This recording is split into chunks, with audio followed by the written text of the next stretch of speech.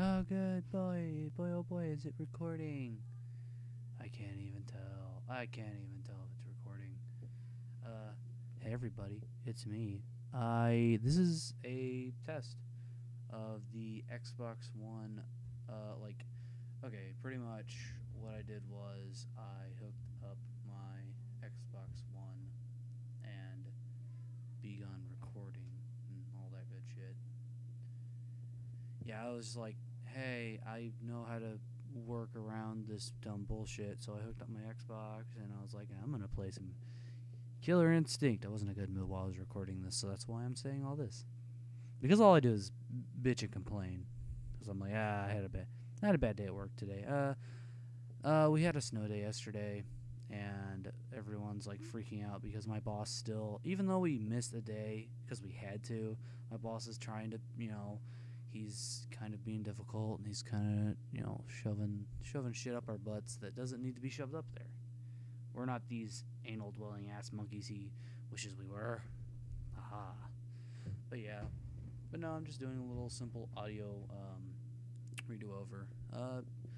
Yeah, but as you can clearly see, I'm playing as Omen, the new character who just released for Killer Instinct. Killer Instinct 2014, Season 2. I was going to say 2013, 2014, 2015.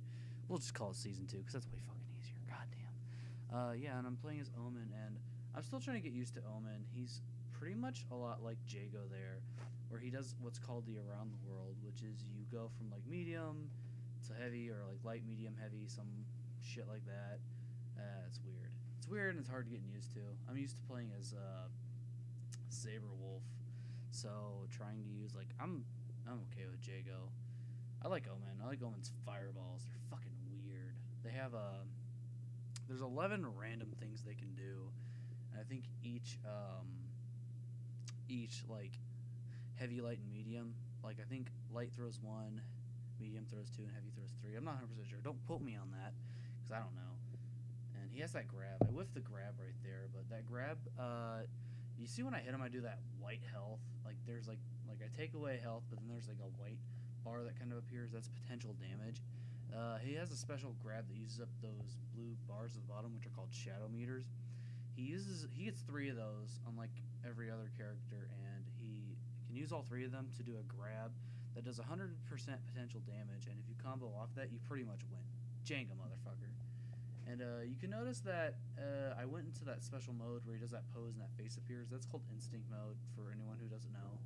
And his instinct is that he gets more fireballs, and his fireballs can lock you out of your shadow meter, which is pretty cool. And there I'm doing the ultra, because I'm such a cool, badass, cool guy.